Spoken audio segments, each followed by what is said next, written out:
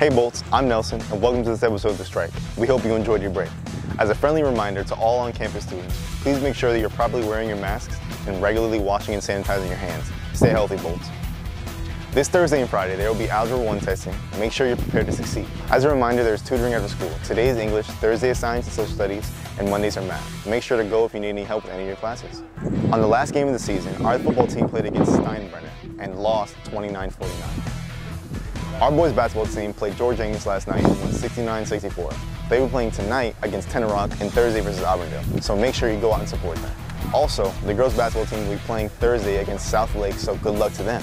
The girls weightlifting team is going back to Haines City this Wednesday at 6 p.m. In addition, the girls soccer team played Flagler Palm Coast last night and tied 2-2. Tonight they will be facing off with Victory Christian Academy here at the Ridge. The boys soccer team has a game tonight with Kathleen High at their field, so go support them. For any additional information, please check the RCHS app.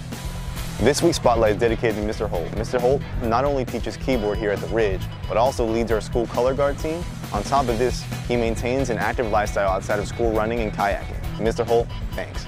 Here's a moment of inspiration from Miss Clark. Hey Bolts, I hope everyone had a great holiday Thanksgiving break and you're looking forward to these next 3 weeks before we go on winter break.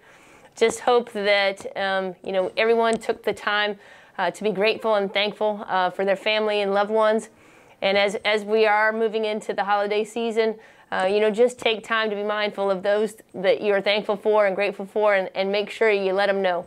It means a lot to people to hear it and to see it in action. So take that time, to be grateful and thankful. Take care, Bolts. Thanks for tuning in to this week's episode of The Strike. Remember, Bolts, to turn in your work, try your best, and always make the right choices. Stay safe and Bolts on.